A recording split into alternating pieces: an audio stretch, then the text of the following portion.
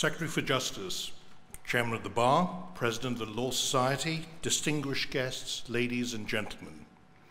On behalf of the judiciary, I extend a warm welcome to everyone to this year's opening of the legal year. This is the only occasion when the Secretary for Justice, the Law Society, the Bar, and I gather together to give our views on the law in Hong Kong. It is an important occasion for me to give my views, where appropriate to do so, on legal matters that are of significance to the community. It is also important that the Secretary for Justice, as the principal legal advisor to the government, the Hong Kong Bar Association, and the Law Society, as guardians of the law, speak on these matters. The importance lies in helping the community better to understand the concept of law. The judiciary, of course, has an important part to play in the rule of law in Hong Kong and in the practical manifestation of the rule of law. Another name for the operation of the law in practice is the administration of justice. Though crucial, the role of the judiciary, it is not the only relevant institution which has a stake in its advancement. The government also plays an important role in upholding the rule of law, as do the Bar and the Law Society. In fact, understanding and implementing the rule of law applies to every member of the community and to all institutions within it.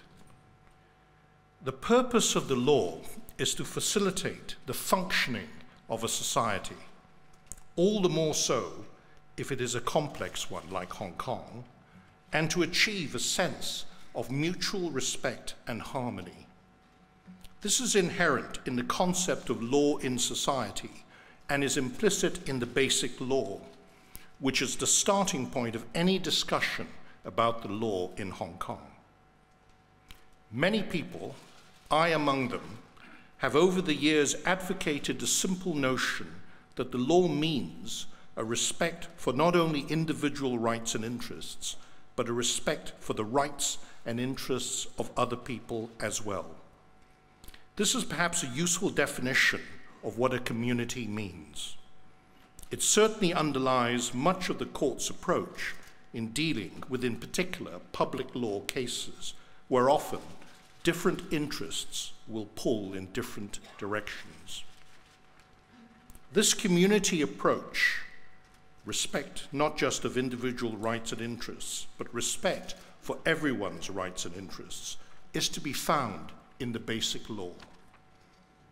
Article 4, one of the general principles of the basic law in Chapter 1, refers to the responsibility of the Hong Kong Special Administrative Region as a whole, safeguarding the rights and freedoms of all residents as well as other persons in Hong Kong. The reference to the HKSAR is a reference to everyone and every institution here. Chapter 3 is headed Fundamental Rights and Duties of the Residents. The reference to residents is a reference to Hong Kong residents. There are set out in this chapter 19 articles. All but one of these articles set out rights. There is, however, one provision that sets out a duty on residents. Article 42 states that Hong Kong residents and other persons in Hong Kong shall have the obligation to abide by the laws in Hong Kong. Such laws include, of course, the laws which give other people established rights and liberties. Among such rights is the important right to equality found in Article 25 of the Basic Law. All Hong Kong residents shall be equal before the law. In other words, in the application of the law in Hong Kong, the law has to be equally applied. Everyone's rights and interests, for example, have to be respected. The promise of equality is repeated as the very first article and again in Article 22 in the Hong Kong Bill of Rights. The Hong Kong Bill of Rights represents the statutory implementation of those rights contained in the International Covenant on civil and political rights, which is in force by reason of Article 39 of the Basic Law. The Bill of Rights is contained in the Hong Kong Bill of Rights Ordinance. It is necessary for this, what I've called the community approach to rights and interests, to be firmly borne in mind as the relevant context when considering aspects of the work of our courts. The work of the courts in Hong Kong is not only in the public law cases which have lately been in the public eye. High-profile cases, in fact, form very much the minority of the cases undertaken by the courts. The vast majority of the cases heard by our judges, covering areas such as crime, family law, commercial law, real property, personal injuries law, and other areas, represent the everyday work of our courts. Nevertheless, it is in the relatively high-profile public law cases where the community approach is best exemplified. It is common in these types of case, usually in the form of applications for judicial review for many interests, and more often than not, different types of public interest to clash with one another. Often, individuals or groups will be asserting their own rights or interests. There have been many examples of this handled by the courts over the years. Cases involving the freedom of speech, the freedom of demonstration, freedom of marriage, social welfare, elections. Every year, there are important public law cases which engage the public curiosity or which cause controversy.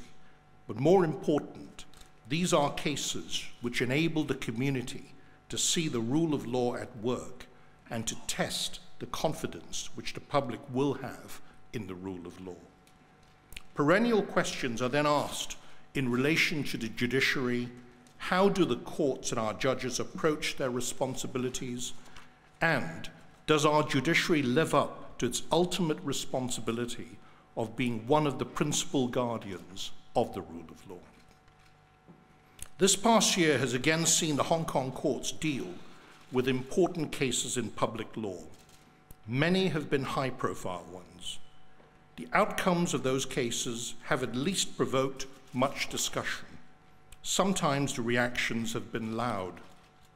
At times, some people and groups from various sectors have voiced criticism of the courts simply because of outcomes to cases not to their liking.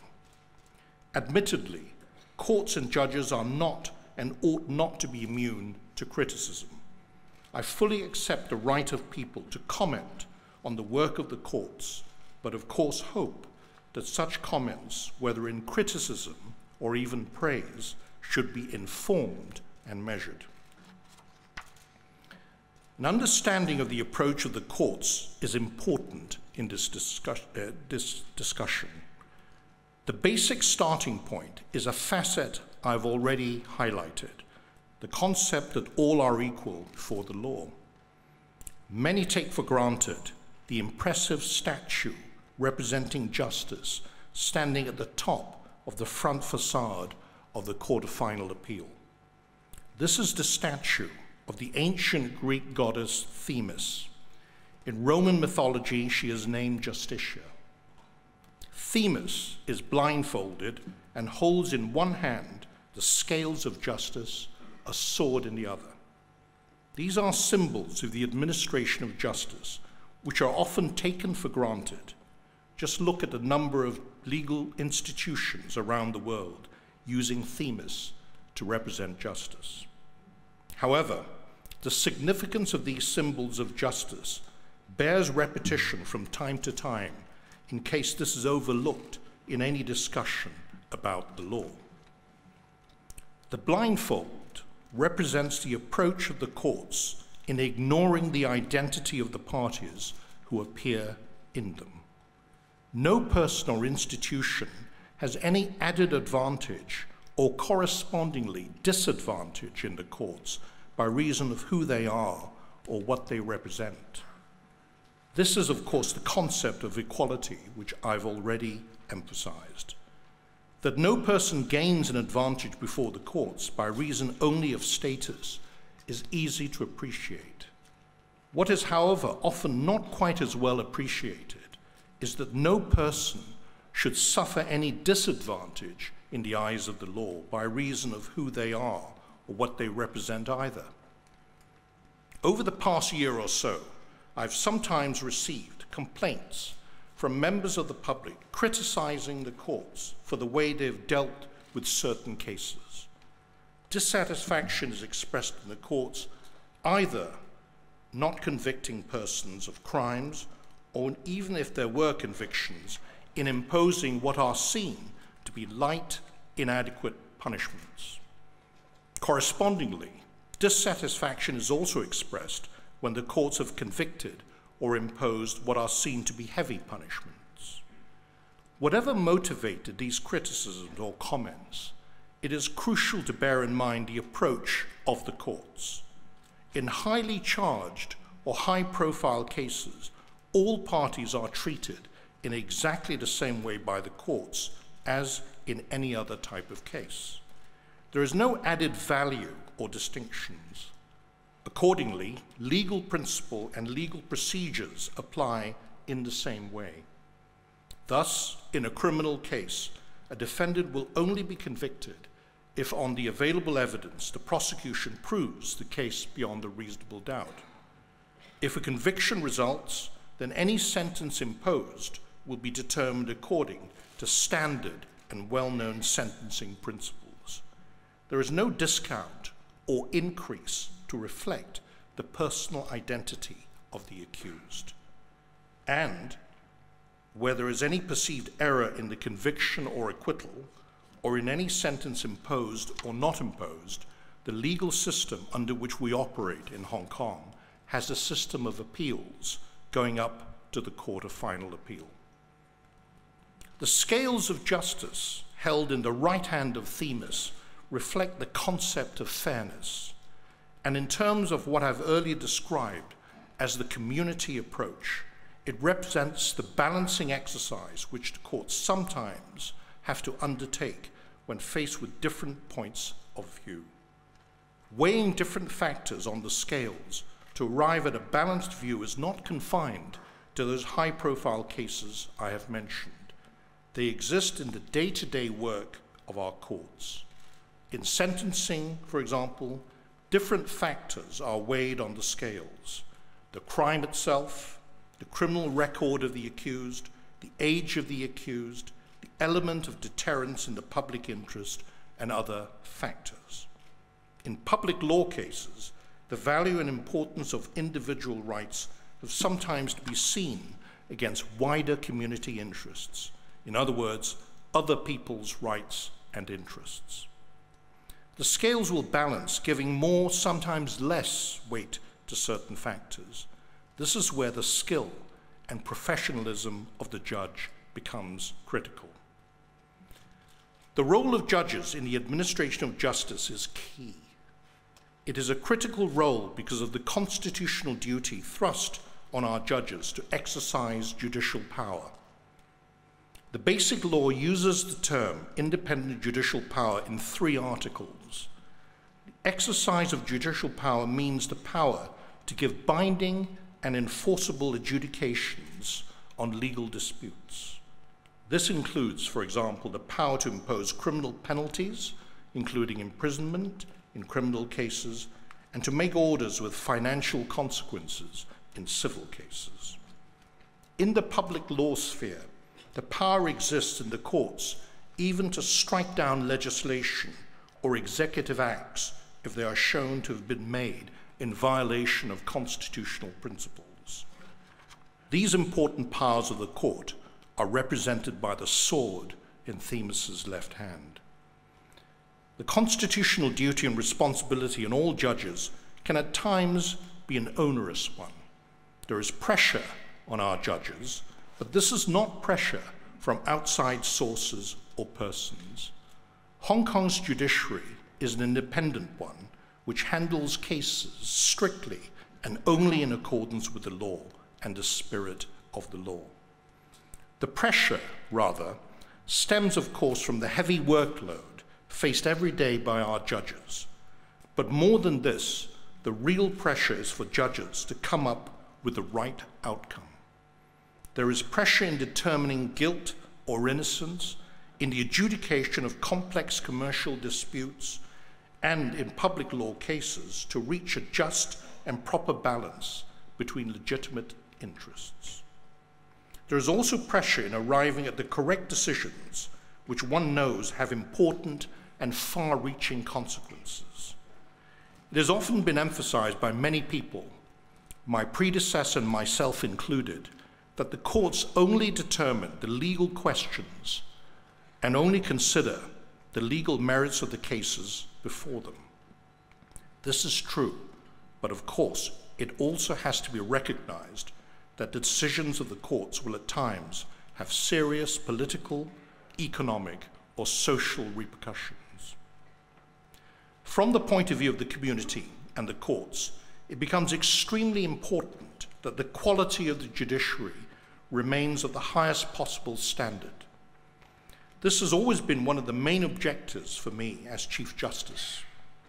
Notwithstanding the recruitment difficulties we have for the past few years experienced, particularly at the level of the Court of First Instance of the High Court, the maintenance of high standards in the judiciary cannot be compromised. It remains the case that, speaking as the head of the judiciary, I would rather there be a shortage of judges rather than to compromise on quality. The basic law states that judges shall be chosen on the basis of their judicial and professional qualities. This does not mean just legal ability and experience, although these qualities are obviously included. It also emphasizes the quality of a commitment to the community in the discharge of a judge's constitutional duty. This is an important reason for busy and successful legal practitioners in wishing to join the judiciary. As one local newspaper recently highlighted, there is a significant difference between earnings in the private sector and the earnings, even including benefits, of judges.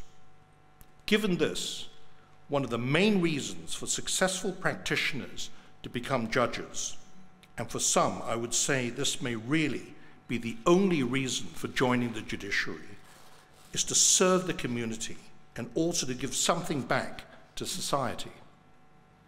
This is demonstrated by the willingness to take a substantial reduction in earnings at a time when many have reached or are about to reach the peak of their careers.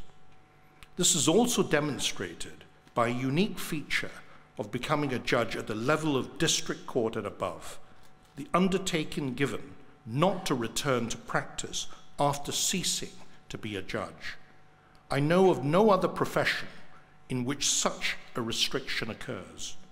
It means that in reality, a legal practitioner who becomes a judge will not be able to return to the very profession he or she was trained for and has spent many years in developing. This puts into proper perspective the significance of joining the judiciary. In order to address some of the difficulties in recruitment, particularly at the level of the Court of First Instance, I'm glad to see that the government has agreed to a package of proposals enhancing the salary as well as the terms and conditions of service of judges. The government has done so after recommendations made by the Standing Committee on Judicial Salaries and Conditions of Service. Both the government and Standing Committee have consistently supported the needs of the judiciary over the years. I am extremely grateful for this support. The package of proposals will in due course be considered by the Legislative Council. The society in which we all live and work is a complex one. The complexities are reflected in the nature of the legal disputes that go before the courts for resolution. Some of these disputes I've referred to as high profile and may involve important political, economic, or social consequences. This should, I reiterate, be seen in proper light. The courts deal with these types of case in precisely the same way as in any other case, strictly in accordance with the law and legal principle. Our judges, whom you see every year in the opening of the legal year, are answerable to the community in which they serve, and I can assure everyone in the community that each of them will continue to discharge without compromise their constitutional duty and responsibilities. It only remains for me to wish you and your families good health, happiness, and fulfillment in 2017 and in the year of the rooster. Thank you.